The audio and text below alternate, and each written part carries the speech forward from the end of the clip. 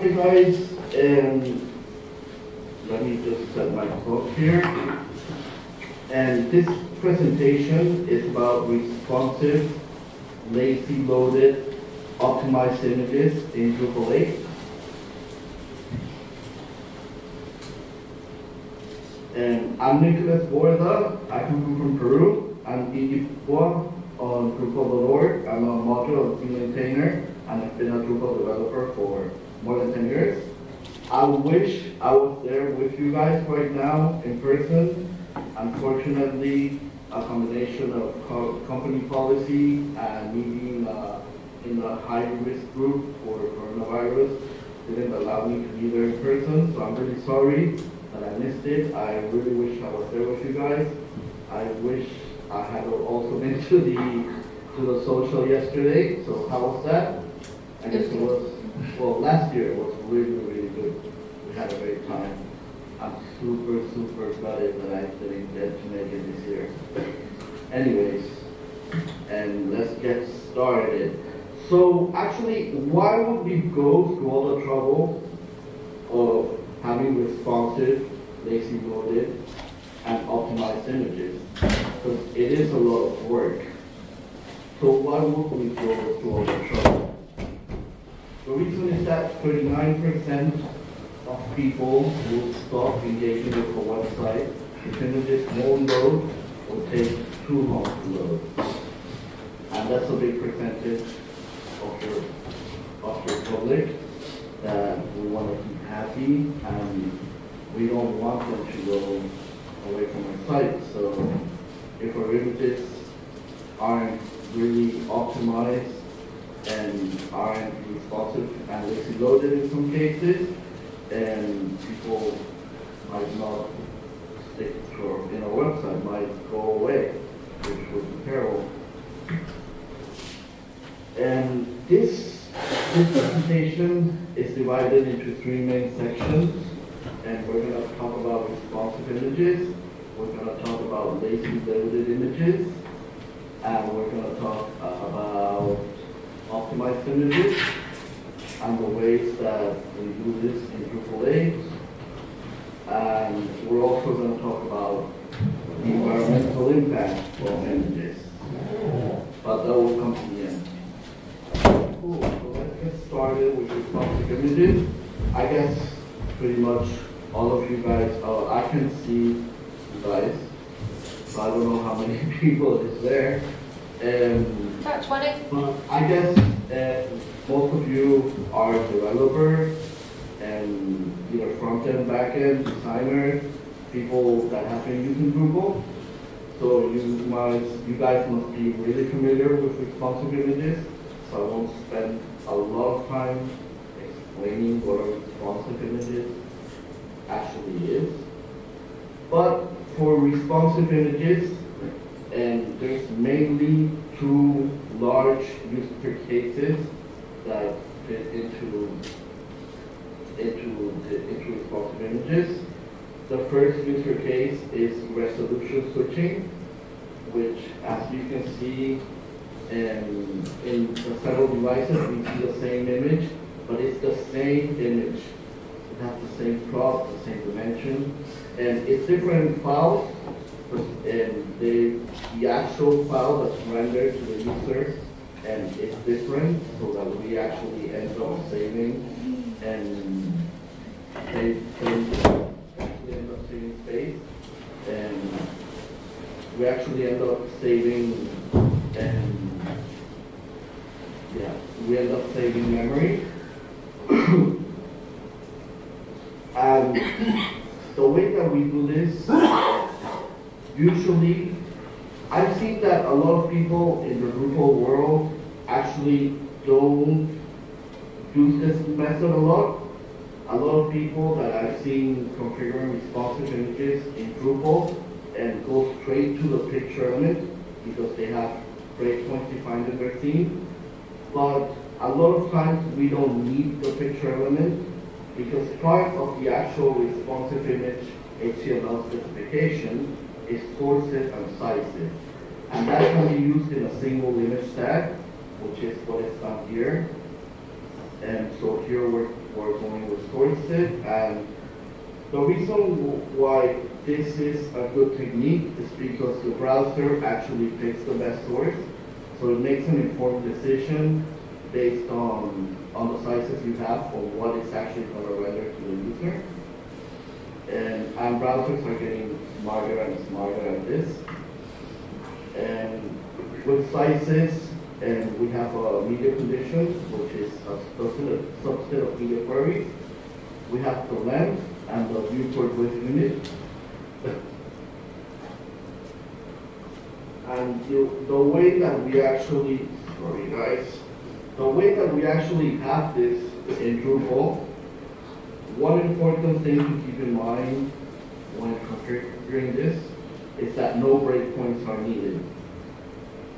So if you already have breakpoints defined in your theme and use it for other parts of your site, and you will select from the breakpoint group responsive image, and you won't select your theme or module with the breakpoint defined. And just you select that viewport, the single one, and you give it the option to select multiple image styles and use the size attribute. Then you can add your size, which also queries. Select all your image styles that you want in your single image tag. And you of course select the fallback image style, which will be the source. And it's a fallback, basically. And so great, so that is the way that we achieve single image tags, responsive images with sources and sizes in Drupal 8. I'm just going to check out my clock. I don't want to rush. Great. So now we have the art direction user case. So as you can see, and this is a bit more interesting, and the actual image is cropped in different ways and for different viewports. So if you're watching the image on a desktop or laptop, you'll get a nice landscape image. But if you're watching it on your mobile on portrait mode, you'll actually get a portrait crop based image. And this is really good, and it's exactly what the picture and tag, the picture specification was made. And so here we actually have several sources that can have a media query. They have source set as well. And you have multiple sources, and you have one image tag that's required that can be considered kind of as a fallback. And on this particular technique, you're actually telling the browser what to use.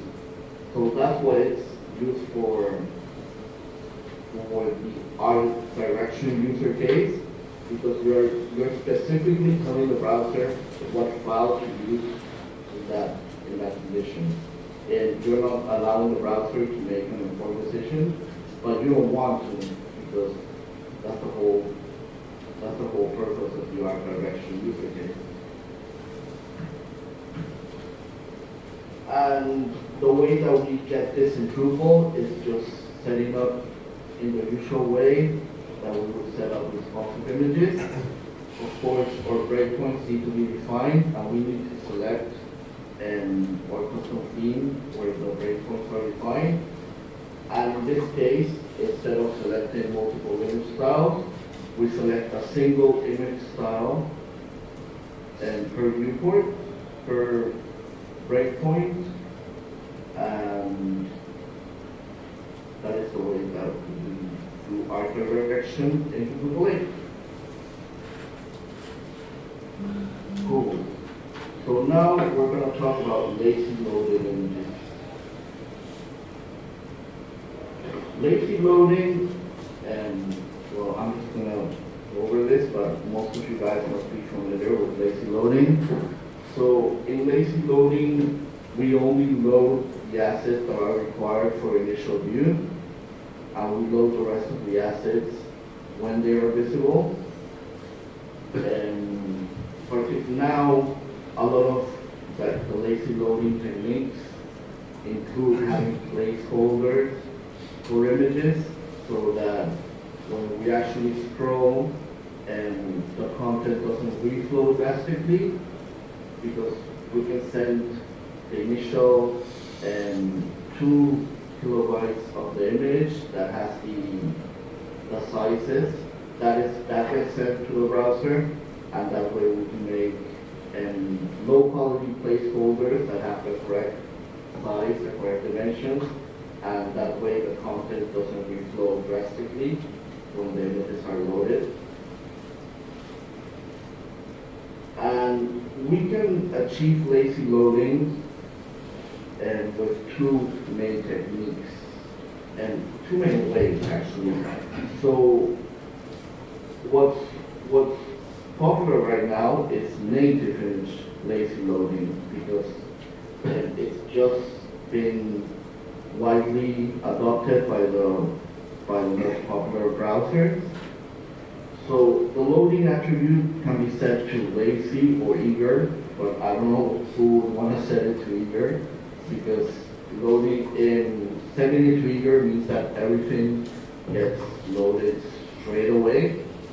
And maybe there's some edge user cases where you might want to do this, but generally you would want to set this to lazy, so that it actually doesn't load that image if it's not in the main viewport.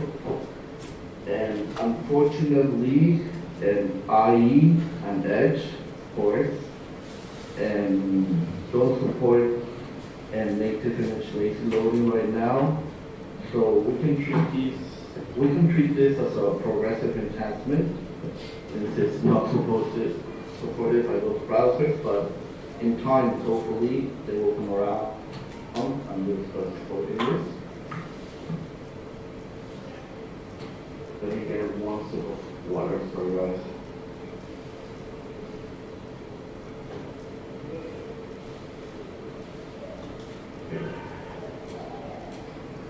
So this is what a couple of examples of native image lazy loading looks like.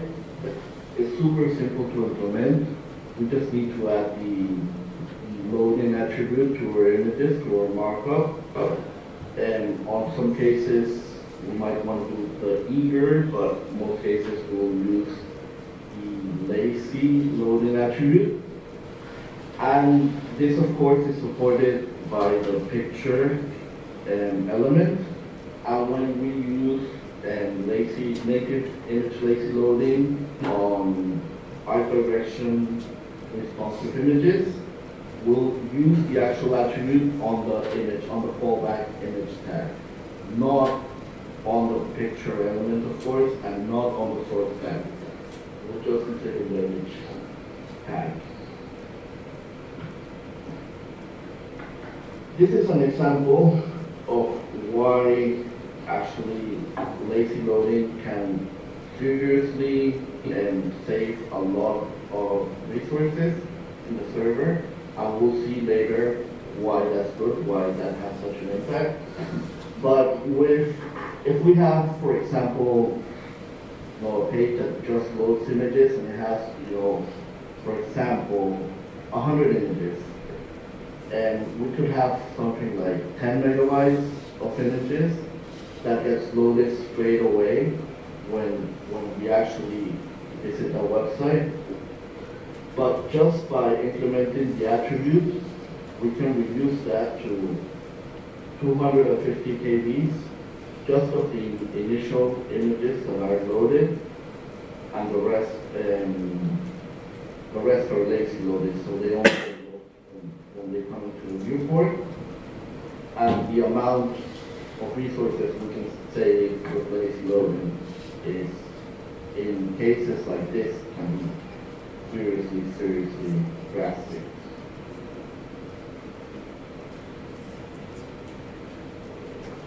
Another way that lazy loaded gets implemented is using something like lazy sizes, which is a lightweight lazy loader written in vanilla.js. It focuses on high performance. I use this quite a lot, and I've gotten really good results with it. You just need to add the lazy load class to your images, and it works really well. And it actually uses native lazy loading if that's supported by the browser. If not, it uses a polyfill. But this enables us to add lazy loading to our websites and not worry about certain browsers not supporting it. You just use this and everything gets done for us. The polyfill gets implemented for us. And it's great because it's written in vanilla.js, and we all know that jQuery is on the way out, so we should really start using plugins that are written in vanilla.js. And I used to use Lazy a lot, but now we've moved on from Lazy to lazy sizes. And the lazy module has done the same. So one good way to implement this is within the lazy module. You'll have lazy loading as a formatter, and it works really well, and you will be able to save your clients or your website a lot of resources by implementing this.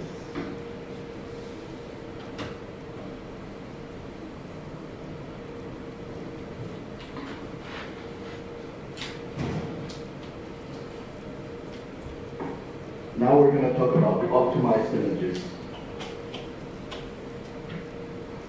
So for everyone that's a Drupal guy, and this image must be really familiar.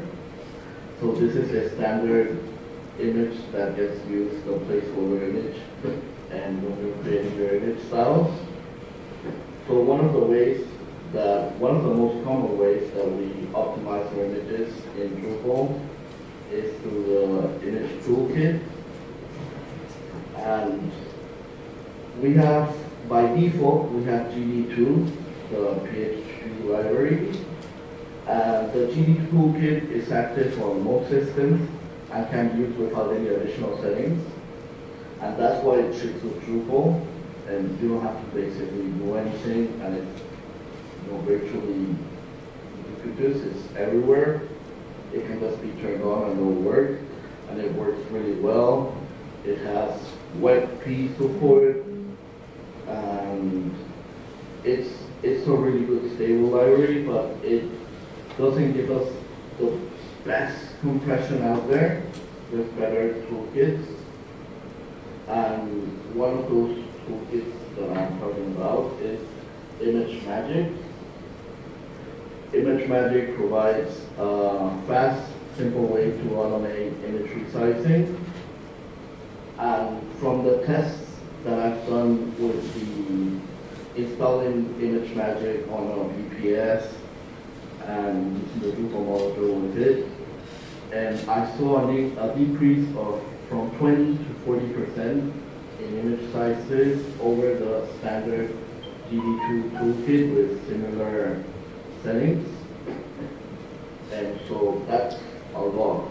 And I highly recommend the image magic to anyone that can use it.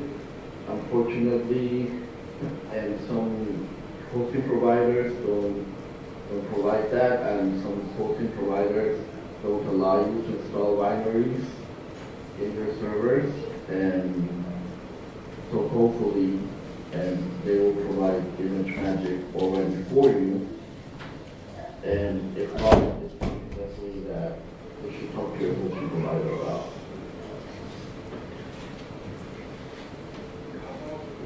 Compression, and there's many tools that I tested for compression and for PNGs and for JPEGs.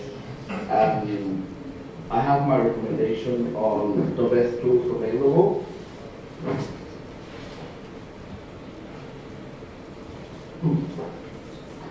JPEG Optim is a utility to optimize JPEG files. I got really good results with JPEG Optim out of all the JPEG-based utilities for compression, and this is my pick. It's the one that gave me consistently better results than everything else. The average percentage that I saved was of 71%, which is really good. And I highly recommend JPEG Optim. I know that it's the same case as Image Magic, that this is not provided by all hosting providers. And some hosting providers have some alternatives to JPEG Optim, but JPEG Optim produces really good results. So I would talk to my hosting provider about that. And one tool that gave me even better results is PNG Quant. PNG Quant is a utility and library for lossy compression of PNG images.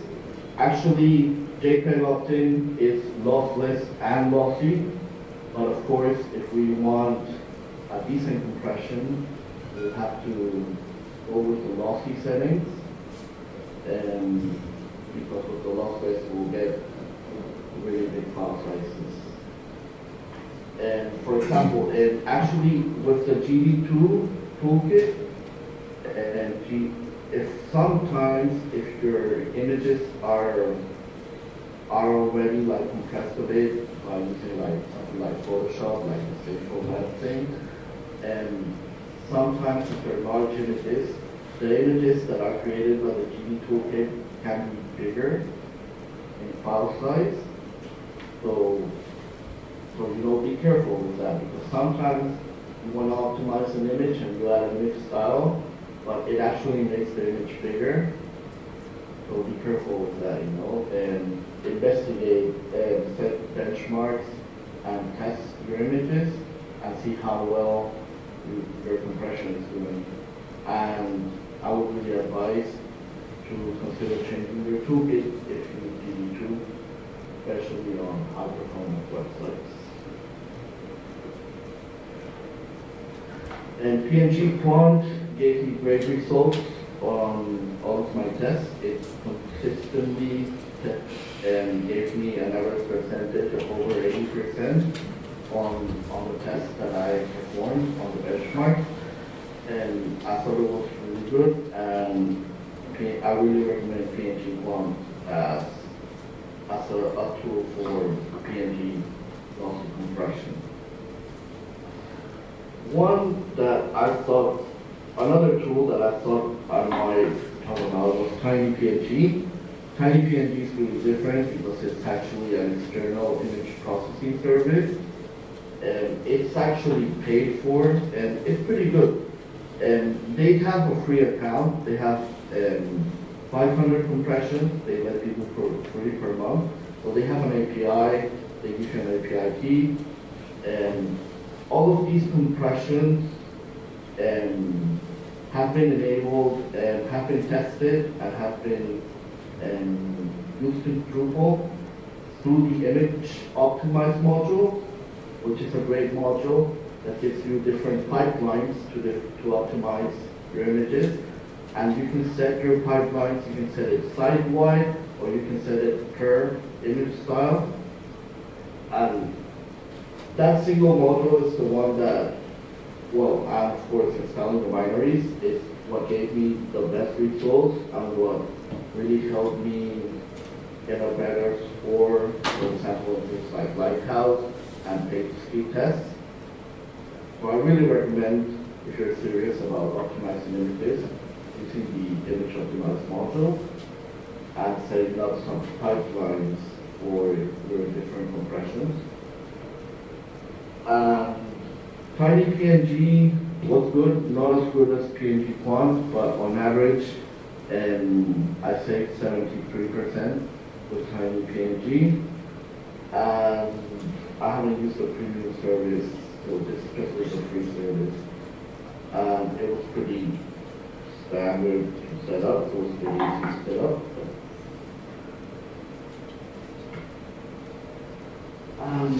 One thing about optimizing images is the file type.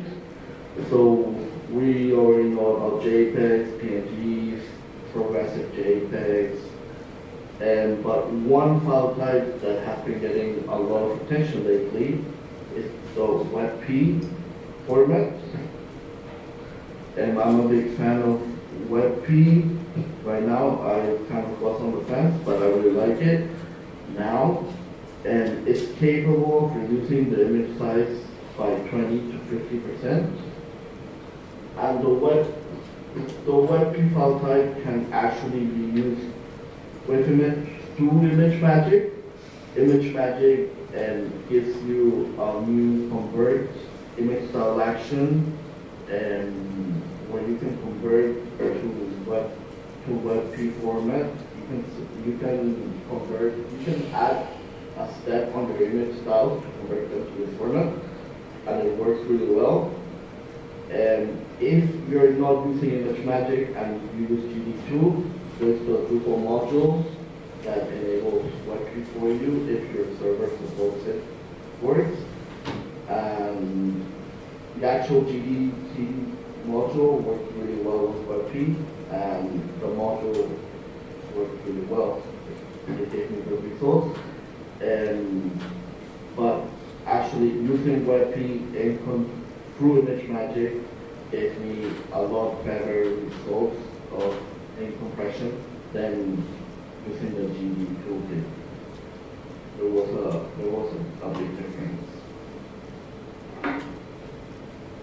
Cool. So now we've talked about our images, why it's important to have responsive images, to have lazy loaded images, and optimized images.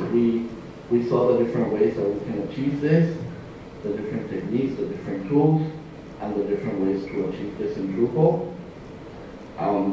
We also saw why this is important, because our users really care about this. And one thing that we're going to see now is the environmental impact of our images, which is really important, because 17% of the total carbon footprint caused by technology is due to data centers. And the electricity that is needed to run these data centers is near 30 billion watts. And these servers waste 90% of the energy they use because they run at full capacity all day long. So that's why we need better tools to optimize our content. And that's why having things like lazy loading is so important, because we don't want our data centers to be loading things that are never going to be used, are never going to be seen. So that's why lazy loading is so important. We actually save energy in data centers, and that is good. That is good for the overall environmental impact of our website. There's actually several tools that you can use to test the environmental impact. Generally, if you get a good performance score in Lighthouse, I would say that that's a good indicator that that your carbon footprint is not terrible, that carbon footprint of your website is not terrible, but do get it tested and see what results you get, and see also that optimizing it, using responsive images, optimizing your images will give you great results and will drastically reduce the environmental impact of your website or your app. And data centers will soon have a bigger carbon footprint in the entire aviation industry. So it's a big problem, you know, and it's our problem. So we need to find ways to make this better. The internet actually uses 10% of the world's electricity. So sometimes you don't really think about it. You don't think that websites really have an environmental impact, but they do have a big environmental impact, and we need to find ways to make it better. And the average page weight has increased by 34 to 35% in the last 3 years, and 70% of that is due to heavy images. So this is actually very worrying. We need to be doing better, but there's some things that you can do, especially and the things are related to your hosting providers. So I'm actually using these tools on your website and your application. So these are my recommendations for your hosting provider. So if you see anything here that your hosting provider doesn't support, you might actually want to talk to them about it.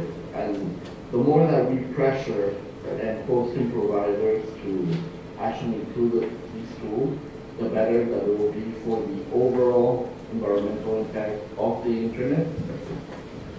So, and support the image magic toolkit, and not all hosting providers do that, but some do. Like for example, I know ipwa supports image magic, which is pretty cool.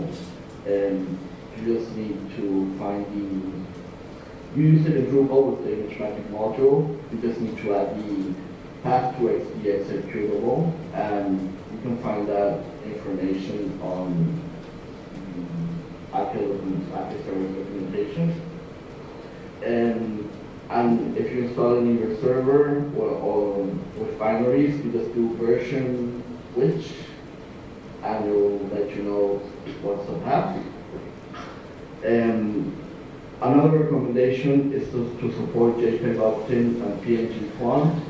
This is actually a bit different because I know that the major Drupal hosting providers don't support these, and so it might be good for all of us to start pressuring them into supporting tools like this, because from my benchmarks, I mean, some hosting providers support alternative tools but have a much lower compression rate.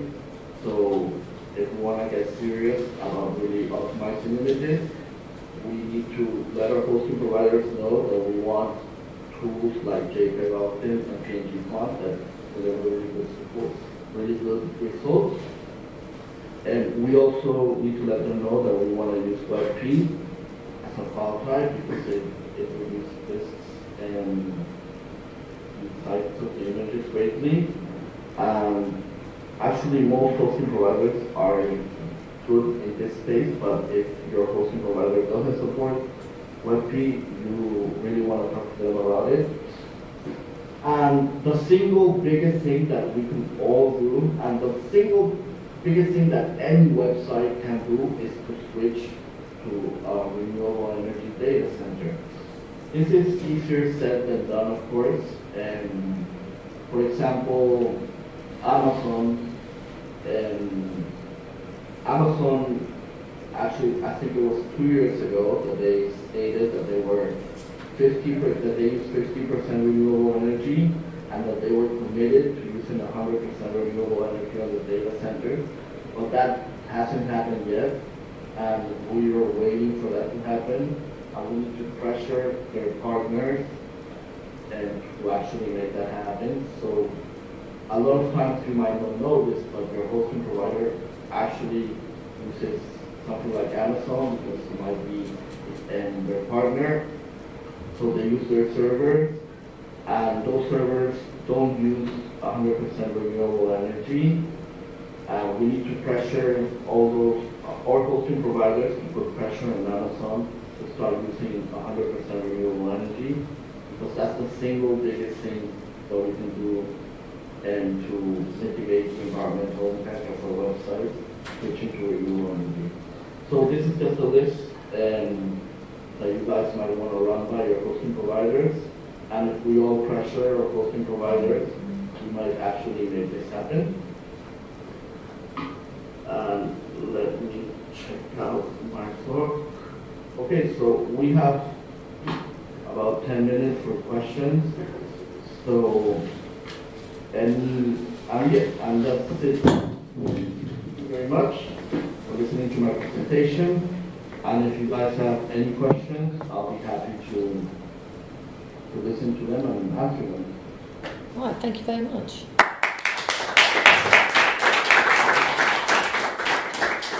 Do you have any questions? Yes? Have you ever used Kraken.io? Did you hear that? Have you ever used Kraken.io? Excuse me, I'm having a really hard time listening.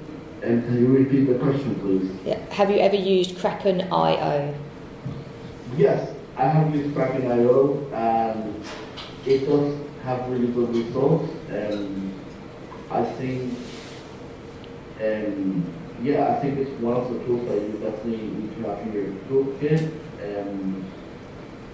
And yeah, I mean, I'll post.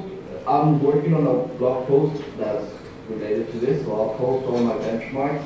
And I did a benchmark on Kraken, and I'll show you guys what were the results. But they were generally pretty good, but not as high as other external services. Anything else? No? Can you share his presentation? This is all going straight up onto YouTube. It'll probably be on later today. Oh, and the link will be on the main Drupal camp site? It will be, yes. Great, thank you. Okay. Thank you. I will post my slides, and I will add some links. So Great. So yeah, this will be online, and I'll make sure I post the link somewhere that you can all check them out. And as soon as my blog post is ready, I'll share it with you guys in the Drupal UK Slack channel, so you guys can check out all the benchmarks we did. Perfect. Okay, thank you very much.